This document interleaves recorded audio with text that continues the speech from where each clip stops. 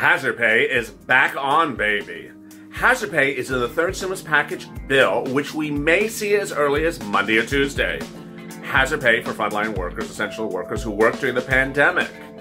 Public sector, private sector, both in the Joe Biden $1.9 trillion bill. But who are essential workers? How much are they going to get? How are the hours calculated? Who applies to the hazard pay? And what is the concept and calculation embedding in it? In 2020, the HEROES Act, introduced by Nancy Pelosi, detailed $10,000, $13 an hour per hour from January to the end of the pandemic, 60 days thereafter, up to $10,000 of hazard pay from everyone from Uber and Lyft drivers all the way up to grocery store workers. So will that be the same under Biden's stimulus? We'll find out. But for now, enjoy this overnight LA video explaining the concepts of 2020's hazard pay.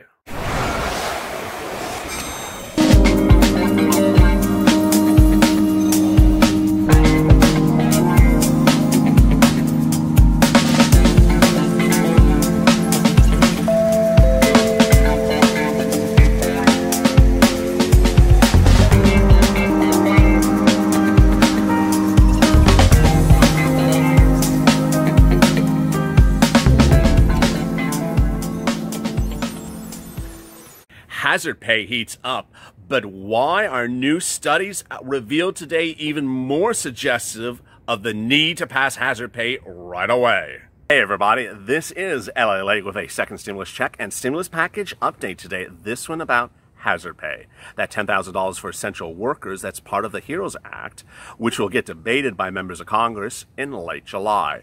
Big developments today about essential workers, especially as the pandemic grows. Let's get right to the news. The news today is quite shocking because there are new words out from Anthony Fauci that says, hey, essential workers are needed more than ever, and they're going to be on the front line than we ever seen before. As you know, next week is really a battleground for hazard pay, and we've been detailing that as well extensively on this channel. The reason why is because of silence. We have not heard from the Republicans what their position is about hazard pay since it was first introduced in the HEROES Fund, which is part of the HEROES Act, to the Senate, from the House, from the Democrats to the Republicans. We just don't know. And on Monday or Tuesday, when the Republicans debut their second stimulus check, we'll find the answer. What's going on? Well, Mitch McConnell and Stevie Mnuchin have been secretly behind the closed doors, sipping their martinis and putting their feet in the jacuzzi, drafting a version of a second stimulus package. They confirmed it to news this week. They said that they will debut their second stimulus package next week on around Monday. And in there, or not in there, will be a hazard pay bill. It's really quite problematic because if Steve Mnuchin, the Democrats, first of all, this is the Republicans' proposal. This is the Republicans' proposal that will be produced to news and press for a roadshow, for basically like a dog and pony show, before it's introduced as a bill in late July. Now, what I want you to do is be very, very calm, because come Monday, if you start to hear a lot of news reports that say, here's the Republican plan and there's no hazard pay bill in there, hazard pay is dead, there's no hazard pay bill, it's gone.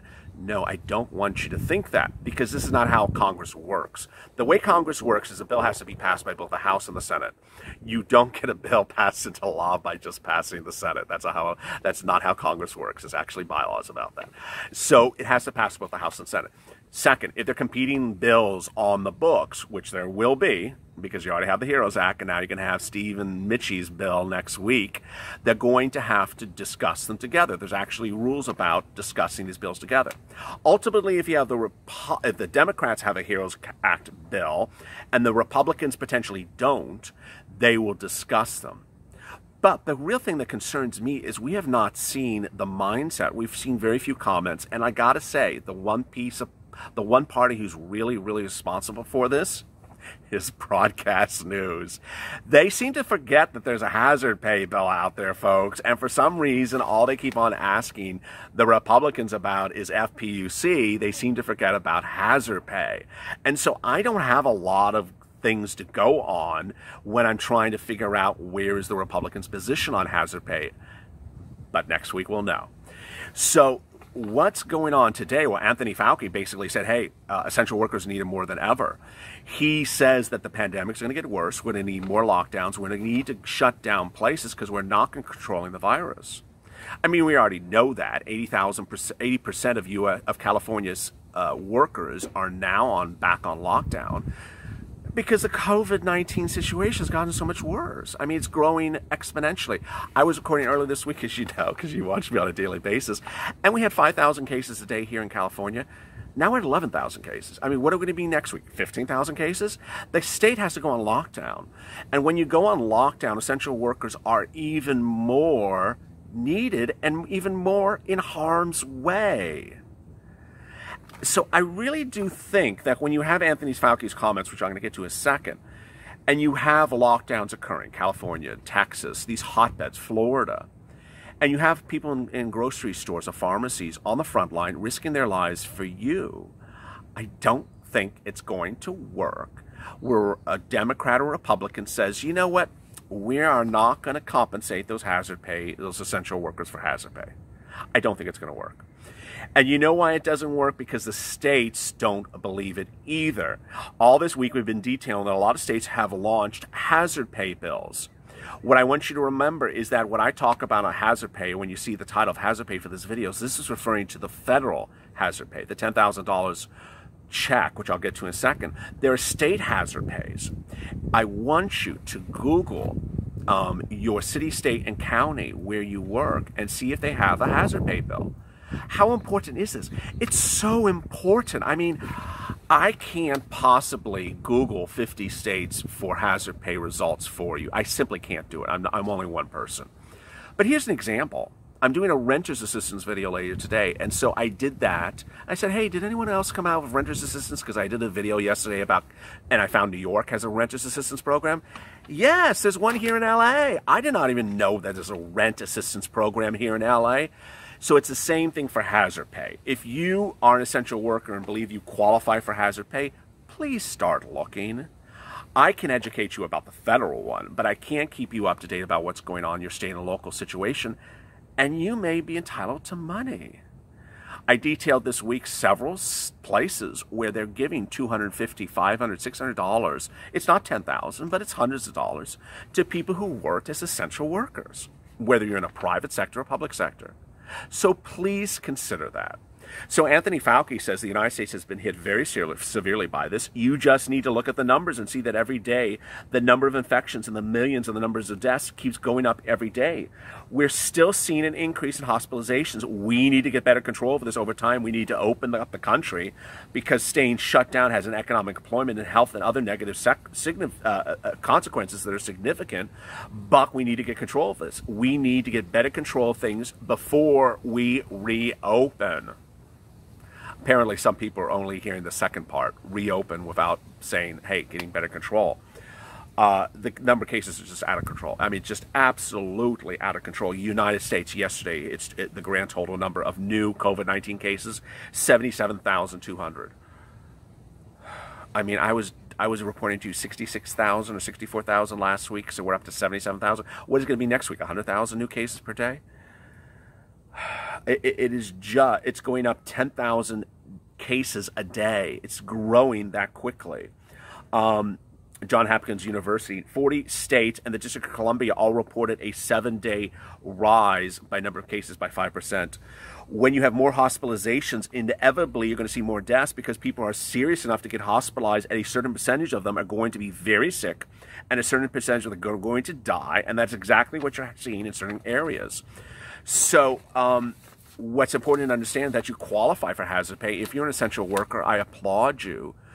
But I really want you to stay motivated, positive, and focused because you are entitled to hazard pay. How does it calculate? So it calculates up to $10,000 or up to $5,000. Where are the cutoffs? So the way the HEROES Act is written is the following. Pull out a pen and paper. Pretty easy, but need to know it. If you made up to $100,000 last year, then you qualify up to $10,000 for hazard pay. If you made over $100,000 last year, you qualify up to $5,000 for hazard pay. Now, every time I do this video, I realize it's another wrinkle that I never heard of before. Here's a wrinkle that just literally hit me as that fly flew in front of my face. that way that that bill is written, as to what I just said, refers to your work last year as a essential worker. So what happens if you weren't an essential worker last year, but this year you are an essential worker? Not clear in the bill. But it basically, I think it intends to say, if you made over $100,000 as an essential worker last year, we're going to limit your hazard pay payment to $5,000. But if you didn't work as an essential worker last year, we're not going to limit it at all. We're going to give you up to $10,000. So how do you calculate? You calculate the number of hours you worked, full-time and part-time, starting in January up to the present, times $13 per hour. Include everything, overtime and part-time, full-time, any hours you worked as an essential worker. It can be at different places of essential work. It can be of different capacities of essential work. It can be different employers. It doesn't matter if you've been fired, laid off, kicked to the curb, terminated, hired, rehired, anything qualifies. Who are essential workers? I've gone through that as well. I basically want you to be informed and educated that there are certain essential workers that are defined in the bill. They're very, very clearly defined, and there's some that are not clearly defined.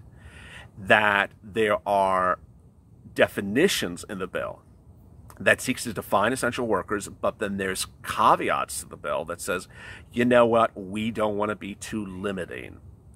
I also want you to understand that the essential workers bill on a federal level is different than the essential workers definition or bills at a state level. What am I talking about? So when I talked about Louisiana's essential workers bill, and I talked about Mississippi and all these other places that have essential hazard pay bills, their hazard pay defines essential workers differently. Every single city, every single county, state defines essential workers differently. So if your boss says you're an essential worker, it doesn't mean anything. It's great spirit and it's great mindset, but you ultimately have to be defined as an essential worker under this bill. Second, if your governor calls you essential worker, God bless him, but that doesn't mean anything because you have to be defined essential worker in this bill. Last, if you think you're an essential worker because you're really important, I think you're important too, but that doesn't mean you qualify for essential work, sadly. The gray areas I've said before are Walmart, Costco, Walgreens, CVS, because it does not cover general retail, but it does cover someone who works in, not near, but in a pharmacy, a grocery store, a literal grocery store, defined as a grocery store. And that's the gray area. So we will see what will happen. The person who applies for hazard pay is your employer, not you. You can't apply. I hate it. You hate it. We all hate it. Hopefully it will not survive when it gets to final drafting in members of Congress. And if you're an independent contractor working on the gig or out on the job basis and don't have an hourly calculation, start doing the calculation because you're going to have to prove it up. Lastly, if you're self-employed and you are your own employer, how do you do this? I don't know. As I always say, if I don't know the answer, I don't know, because the bill doesn't tell me. It's not like I can't read the bill. I literally read the bill and it doesn't say there, so I don't know the answer for you. If it did, I would tell you. There you go. A lot of things coming out next week, so I want you to understand that hazard pay and hazard concepts and essential workers have really been that ghosted comment by the Republicans throughout this pandemic from May to the present. We have not heard anything, and the question is when we'll hear something. I think it's going to be on around next Monday. If you have questions in today's video, drop them in the comments below. Like and subscribe to this channel. Always stay positive, motivated, and inspired. And please, please Google your jurisdiction for hazard pay. A lot of these things come and go. As you'll see in the rent video, which I'm doing later today, the rent money in Los Angeles, a grant money for people in Los Angeles, I have never heard of. I'm here in Los Angeles. I'm sitting here in Los Angeles. I have never heard of it. It literally expires today. So a lot of these things come and go very, very quickly, and they get hundreds of thousands of applicants very quickly. Please do the work. Please be informed. And as always, give a smile and stay at LA for more.